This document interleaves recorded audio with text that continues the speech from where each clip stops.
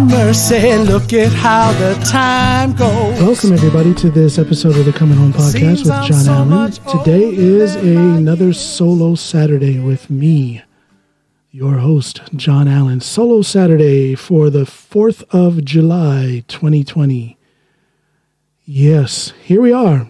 Well, I tell you, if I don't have the most fantastic wife and our two kids, they've been working pretty much all day, getting my garage set up. You know, I already have my equipment out there so I can continue my training, my powerlifting training. So I already have it out there, but they're just putting the final touches, the little touches of love that I need for my little training area out there. I had the babies out there painting the wall. My favorite color, red. There's a lot of strength in red, so they've painted the wall red. I'm going to put a little finishing touches on that later. Maybe next weekend I'm going to write a few little slogans that I can stare at as I'm sweating. Slogans that can motivate me. We've got the floor mats laid down and everything. I've got all the great powerlifting equipment.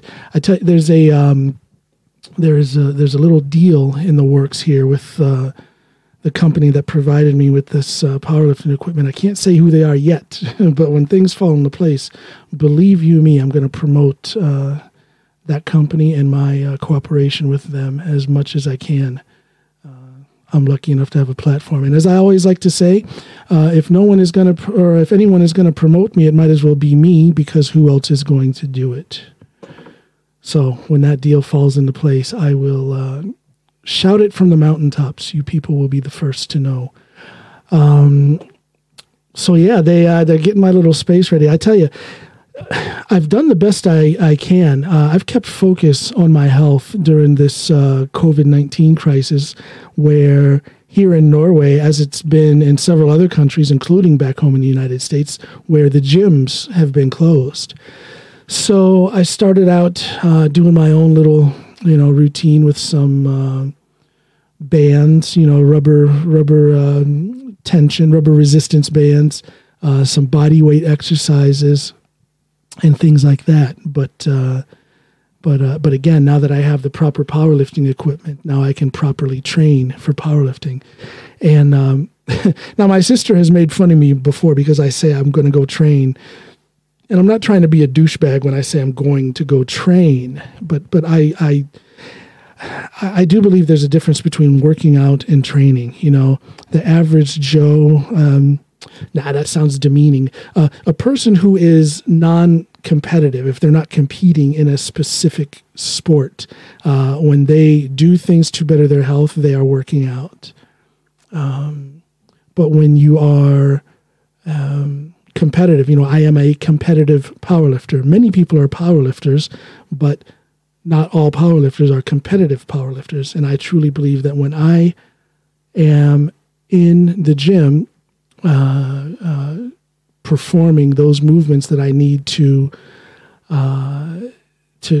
practice on, and all of the supplemental exercises and movements that I need to build on those main movements that are the three main power lifts, which is squat, bench, and deadlift. When I am doing that in order to compete, I am training, not working out.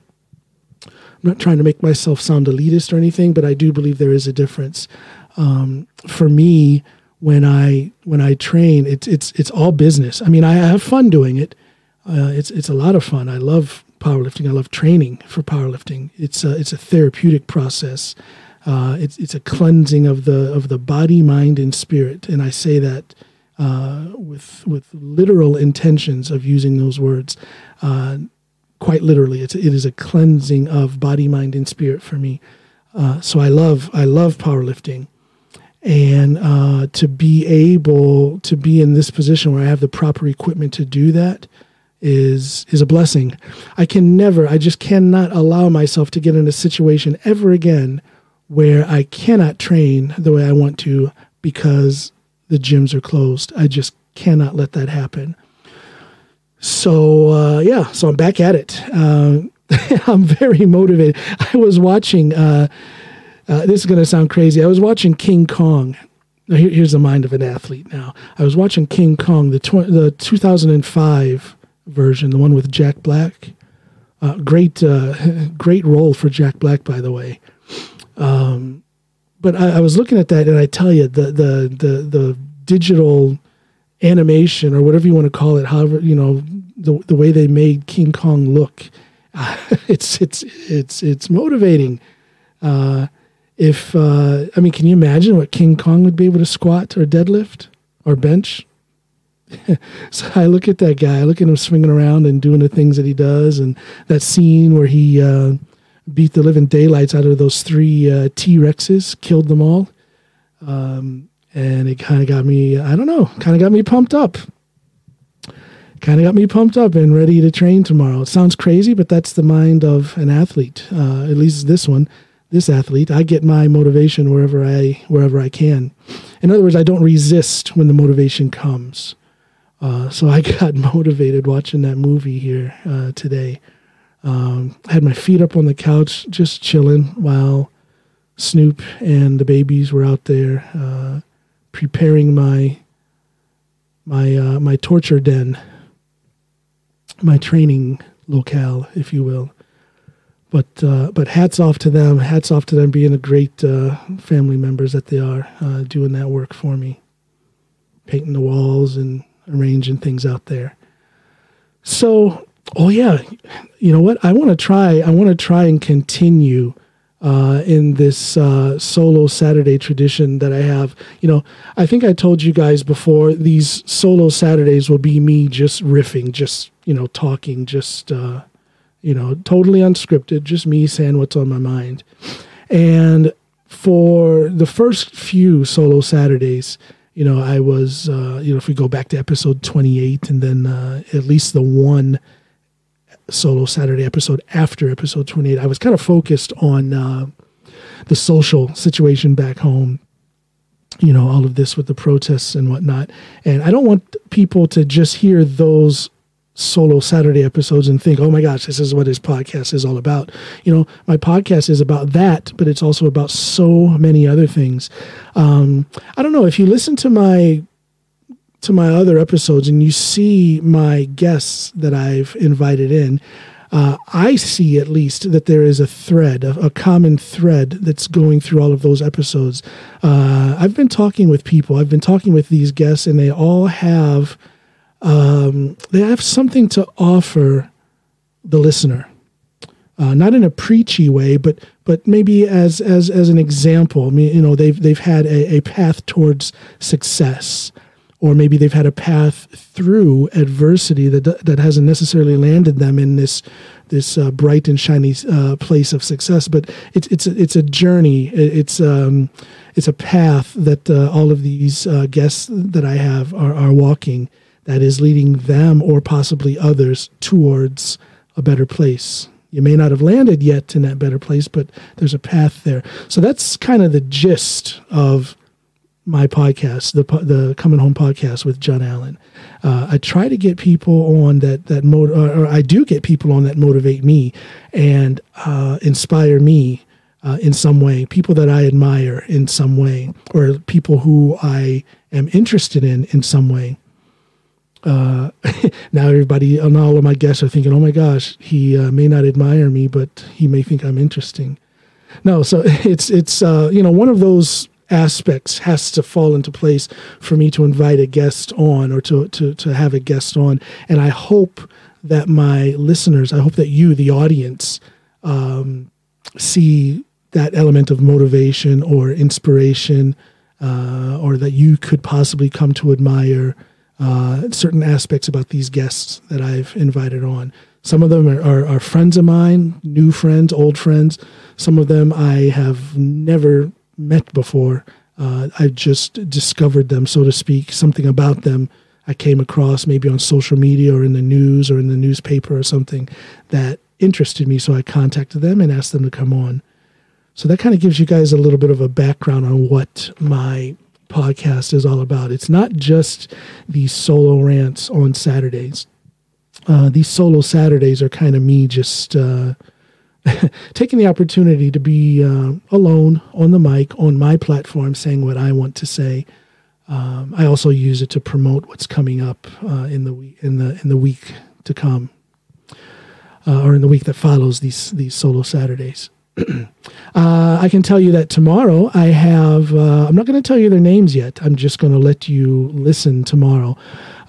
Sunday's episode for tomorrow, the 5th of July, I'll be posting that at 1 minute after midnight Norway time, which is actually 1 minute after 6 p.m. in the East Coast in the United States. But that episode is going to be where I have 3 ladies who are all 3 my guests at the same time. And we're going to be talking about something that I believe can be very interesting for males and females, both.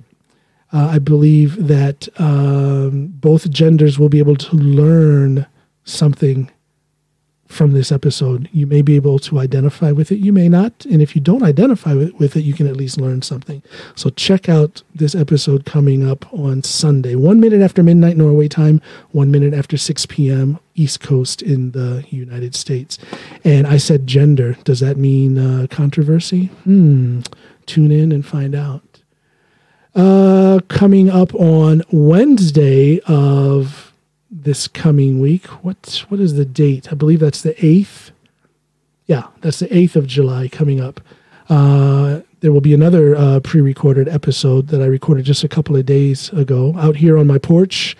It was a rather interesting weather phenomenon. Throughout the course of that episode that you'll be hearing on Wednesday, the 8th of July, throughout the course of that, it started with bright sunshine, and then all of a sudden, it was still bright sunshine and blue skies, but hail, big old, maybe half the size of a golf ball, hail started falling down. And then after that, it started pouring down rain, and then the sun came back. So it was a rather dynamic weather system that was passing over as we were doing that episode outside on my porch under a big tent, like a big tent covering the entire porch. So that episode is coming up with and that's with my good friend Bob Eknamati, a great stand-up comic, well known here locally and in this region of Norway. This guy eventually is going to be known all over the country, and hopefully I will be known all over the country along with him. We're trying to make this happen. I tell you, this COVID-19 situation kind of got in the way, but our plan was for this summer that we were going to be traveling at least within this southeastern region of Norway, doing our respective stand-up acts together. We would trade off. One night I would open for him. Next night he would open for me. That was the plan for this summer, but now all of that has been put on hold. My goal of being able to record at least audio record, but the plan was also video record my own 1 hour show, a solo show. Maybe I would have someone open for me, but I would do 1 hour on stage. And that was supposed to happen coming up in December. I guess it could still happen, but I think these months, I've had 4 months of pretty much no stand-up at all. I've been doing some writing the whole time, but 4 months of no stand-up at all. And I just, now I've had a couple of shows in the last couple of weeks. But, you start with, you start trying to perform some new material, and you're just not very steady on your legs yet. You're still you're a little rusty. At least I am. And I just don't feel comfortable with planning on doing a 1 hour special on in December. And I have no regrets for pushing that ahead of me. I'm actually going to push it ahead a whole year and say December 2021, I will be filming my own 1 hour special. And I have no regrets for that. It's not like a downfall or anything. It's just an adjustment of my plan. Yeah, that's just the way it is. I'm just adjusting my plan. So there's no downfall there whatsoever. None whatsoever. So that's kind of what's happening on the stand-up front. Boy, did I bomb. Oh, I bombed last week. But hey, that's what happens when you try a new material. You know, you try out that new material, it either works or it doesn't. If it works, you keep it and you kind of, do the fine tuning and the small adjustments to make it even better. But if it bombs, then I am faced with two choices. Do I admit to myself that particular bit or that particular piece of material was worthless and I should throw it out? Or was it something in my presentation? Was it something in my the way I worded myself that needs to be fixed? In other words, is there potential in that piece of material? And that's why I don't mind bombing. I love that discovery of whether or not a particular stand-up bit is going to work, or whether it's not going to work and it should be thrown out, or whether it didn't work but it can work with a little more adjustment, a little more practice, a little fine-tuning. I love that process. It is it's an extremely creative process. So can you tell I love stand-up? I'm still relatively new at it, but boy, do I love it. I absolutely love doing it. Some people have been asking me, what's going on with the music there, John? Have you thrown that to the wayside? Well, my answer is no, I have not thrown that away. I am still quite active with my music, constantly writing. I got a new gig to write an album with some, I don't want to call them a super group, but they are all a bunch of individual musicians who are now banding together to do a project. I guess you could call it a side project for all of them. But that's real exciting. Some good friends of mine. One of them is a long-time songwriting partner. So that's going to be fun working on that. But up in all of that, I am still working on my own solo music, constantly coming up with ideas. I think every day I pull out the old iPhone there and sing something into my dictaphone, or hum something, or type in some new lyrics or something. Every day that happens. As you all know, as I've said before, the death of my son got in the way of my current solo project. So I'm a little bit behind on that. But again, just like it is with my plans for stand-up, I do not look at it as a downfall. It's just an adjustment in my plans. Eventually, a full album will come out. I have 4 singles. I'll probably throw out that sounds so terrible. I won't throw them out. I will create from the depths of my soul new musical pieces to be released as singles. Let's say that. I don't throw out singles. I create singles, and I will put them out for your consumption. Maybe 2 more singles before the final album is put together and released. I do not have a release date. I don't want to do that to myself. I don't want to do that to you. And, you're expecting an album release on this date, and then it doesn't happen. Wow, you know what?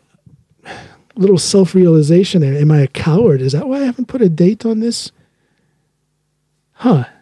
Did I use the death of my son and these crazy COVID days as an excuse to kind of put that project, my solo music project, to the side? Should I challenge myself and come up with a date for the release of that album? Okay, let me think on that. Maybe I will have something to say about that. Maybe I'll have something to say about that next Saturday. But anyway, that project has been pushed aside for now as far as the release date, but I am still working at it. And the more I work on music, the better I get at it. The more I work, just like it is with stand-up, the more I do it, the more often I do it, the more I write, the better I get. So to find something positive in these fractured plans that I had for that album release, I am becoming a better songwriter. I am becoming a better musician. Although the musicianship thing is a challenge because of this messed up shoulder that I have. I've talked about that before. 7, 8, 9. I don't know how many operations on this shoulder I've had, but the most recent one was in May of last year, and it was a doozy. They really chopped me up and filleted me like a fish, and did did what they had to do, some rather complex things in my shoulder. And because of that, it actually makes it difficult to play the piano, makes it very difficult to sit over a longer period of time and play the piano or the guitar or bass. So that is a huge challenge. Amazing to realize how physical it is actually to sit and play an instrument. I never really thought about that until these shoulder problems, more specifically until this most recent shoulder surgery. So quite a few interesting discoveries along the way here. But in honor of a request by Miss, I started to say this earlier when I first started blabbing along here. But this is when I kind of went off on a tangent and started talking about what my podcast is all about. But what I wanted to say originally was that in honor of Miss Diane Yvonne Zarlingo, my good friend from high school back in Ohio, she kind of suggested that I use my platform, not necessarily my podcast, but just use my voice, my platform, to be a source of calm, a source of peace, a source of steadiness in all of these crazy, chaotic times. So what I was going to say was, in honor of her, I'm not going to talk about the social situation back home. I'm just not going to do it. So if I'm not going to do that, what am I going to say? Wow. I guess I've already said it. These solo Saturday episodes are supposed to be short and sweet, just a quick moment where I check in on you and let you know what I've been doing and what's coming up. So what I've been doing is getting back into my powerlifting training, and what's coming up is the 2 great episodes coming on Sunday and Wednesday. I guess I'm in a position of luxury. I have, I don't know. I don't want to sound arrogant, but I'm not. I don't have to stress to find guests to be on my podcast. The episode coming up on Sunday and the one coming up on Wednesday are pre-recorded. In other words, they're in the vault. I actually have a vault. I have an excess of episodes. So I think that's a good position to be in, because I never want to stress with this podcast. And it would be a challenge if I couldn't find a guest for Sunday or for Wednesday, and then I would feel that pressure of having to fill up an hour and a half long episode alone. I could do that, but that's a lot. I think that would be a lot of work. I don't think I have that much to say for that amount of time. And I guess I feel a certain amount of pressure because I checked my numbers and my podcasts are averaging about 95 minutes. So I think I would feel like something was missing if I came on alone on a Sunday or Wednesday without a guest, and then I didn't do at least an hour and a half, or, an hour and 15 minutes or so. I think I would feel like something was missing. I feel like like my listeners were being let down. So how's that for a lot of stress and pressure that one puts on one's self? And by one, I mean me. Yeah. But I think I'm going to let you guys go now. I think I'm going to go and peek out into the garage and see how Snoopy and the babies are coming with my with my project. It's good to have some. I don't want you guys to think I'm totally heartless. I am. This is a job that the babies are getting paid for, to paint the wall and all that stuff. So I'm not heartless. I'm not a cruel 18th century industrial revolution boss. That I am not. So I think I'm going to go out there. I'm going to check on them. I'm going to fire up the grill. We're going to have some good protein here. Get myself nice and stuffed with some good energy that I can use when I go in the garage and train tomorrow. So how's that sound? It sounds good to me. I hope it sounds good to you. Thanks for checking in on me. Thank you for following the Coming Home podcast with John Allen.